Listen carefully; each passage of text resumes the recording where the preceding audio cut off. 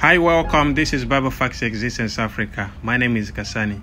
Today we're going to look for another topic study that I entitled The Freedom of Choice.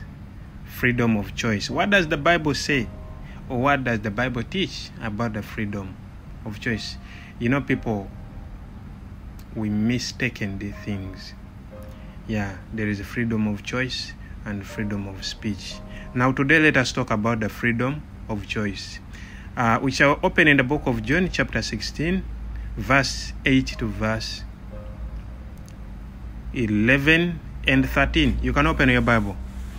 It says, "And when he has come, he will convict the world of sin and of righteousness and of judgment and of sin, because they do not believe in me. Of righteousness, because I go to my Father and see you me no more.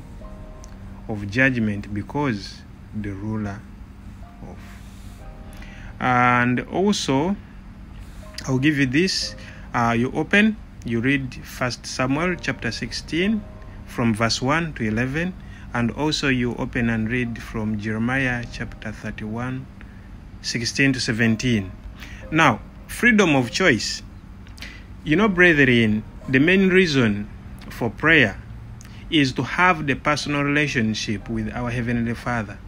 Some people pray only when they have or they're in trouble or when they want something. And God, if does not answer just the way they think he should,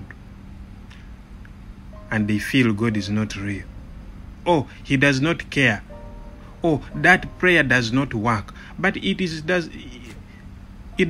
does not mean that God did not hear you or he does not love you. Sometimes, no matter how hard we pray, things don't turn out the way we hoped. For instance, if we are praying for the loved one to give their hearts to Jesus, we must remember that God will not change another person's will.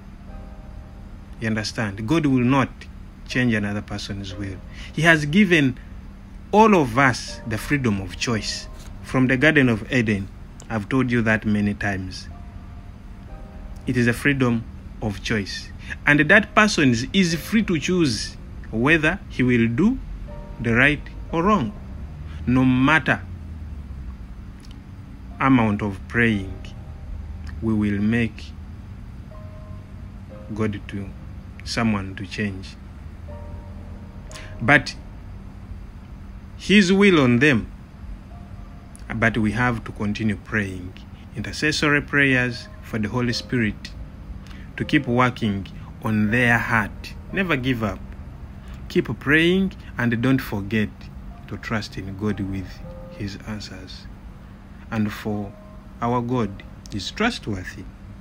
So the freedom of choice, God will not change anyone's heart or anyone's mind, because God is not a dictator. So God gave us the freedom of choice. We can choose to follow him, to make him our God, and do what he says.